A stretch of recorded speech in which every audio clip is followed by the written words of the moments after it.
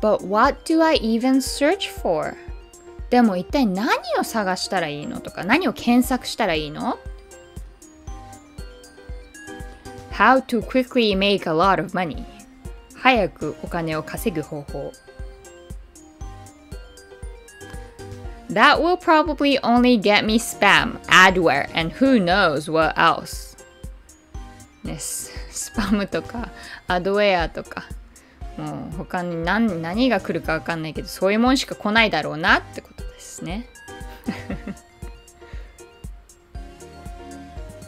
I'm not sure a second part-time job would be good either.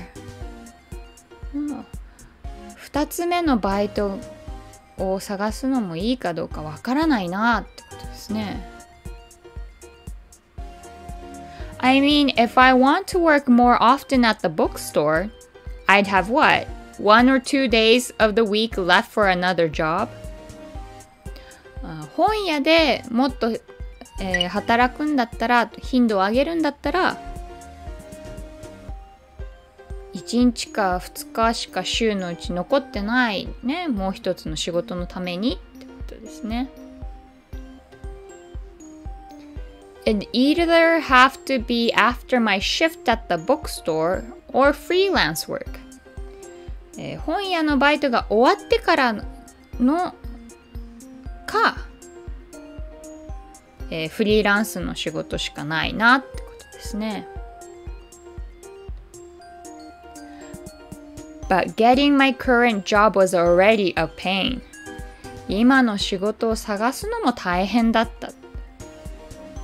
It is a pain っていうのは痛みだ。何々は痛みだなんですけど、まあ表現としては大変だったよという時に使うフレーズですね。It is a pain.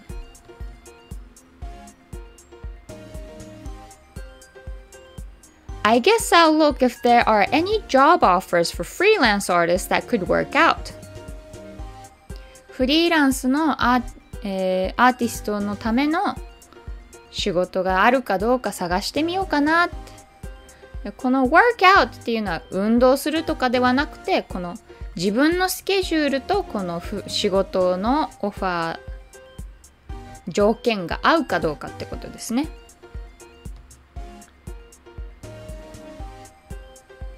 There were none. なかった。Oh, that's so sad.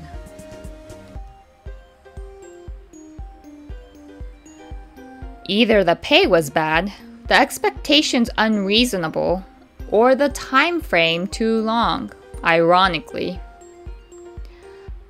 まあ、支払いが悪いか、expectation 期待が理屈に合わないとか、まあ理不尽な条件ってことですね。Expectations unreasonable. Or the time frame too long. 期間が長すぎる。Ironically. 皮肉にもってことですね。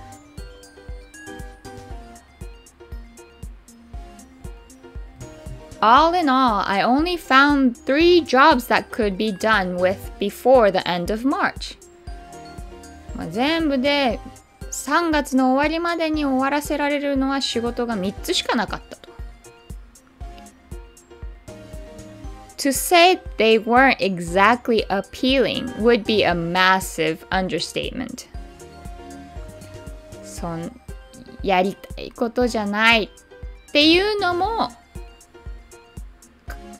小さすぎるぐらいの表現だってことですね。Massive understatement。低く言うとか。っていうことすごく低く言っている。で、この They weren't exactly appealing そんなにやりたいっていうアピールがあるものではなかったとかやってみたいことじゃないことだったっていうのが would be っていうのが massive understatement がすごく控えめに言っているとなので本当にもう全然やりたくない絶対受けたくないよっていうぐらいなんですね。I was desperate but not quite that desperate yet 必死だったけどそこまで必死じゃないかなまだってことですね。In the end, it left me feeling frustrated. 最後に終わった後にはイライラしてたと。I spent several hours browsing all kinds of websites with varying degrees of trustworthiness.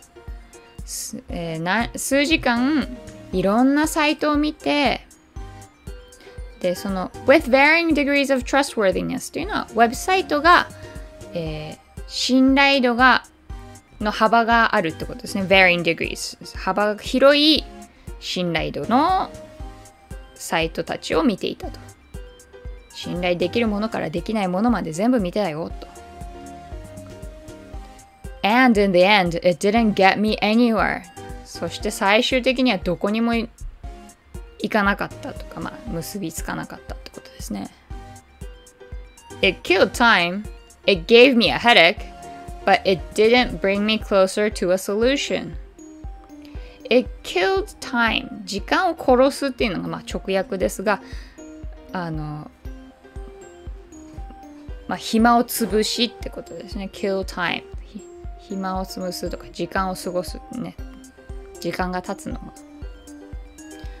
早くなるとか。It gave me a headache.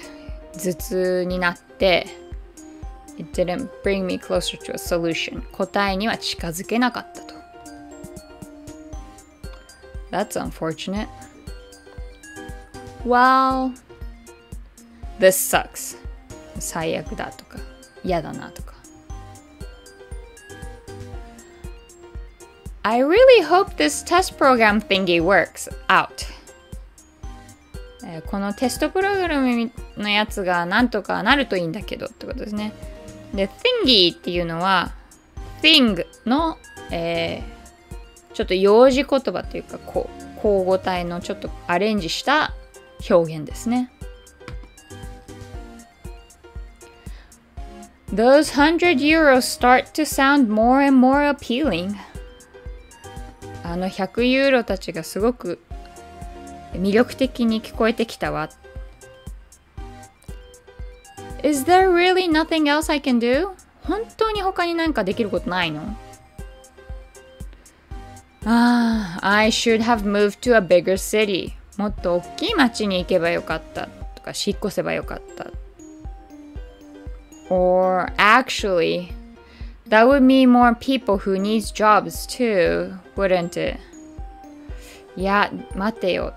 でも、それってもっと仕事が必要な人も増えるってことだよね。Wouldn't it? っていうのはだよねってことですね。God, maybe I really just need to work more and I'll be fine. もうね、もうちょっと働かなきゃいけないだけでもうそれで大丈夫じゃないかな。Thinking positive there. I should do the math on that, shouldn't I? その計算するべきだよね。Well, I guess there's still tomorrow for that. それ明日でいいかなってことですね。明日もあるよ。I'm done hitting my head against these problems for now. もうこの問題について考えることはもういいかなってことですね。Hitting my head against these problems っていうのは考えるってことなんですね。問題に直面するとか直面してってことですね。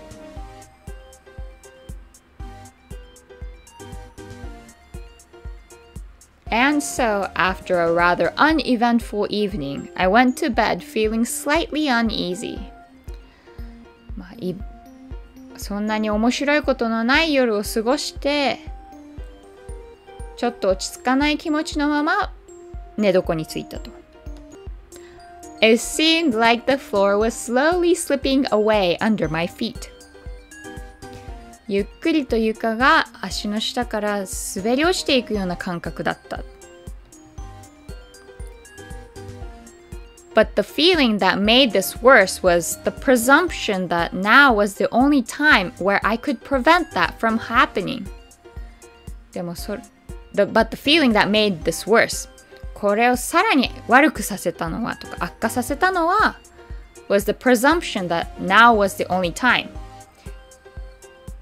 この今だけだっていう、予想決めつけってことですね。presumption 思い込み where I could prevent that from happening. それが起きることを防ぐために防ぐことができるのは今だけだっていう気持ちがもう全部より悪化させていたと。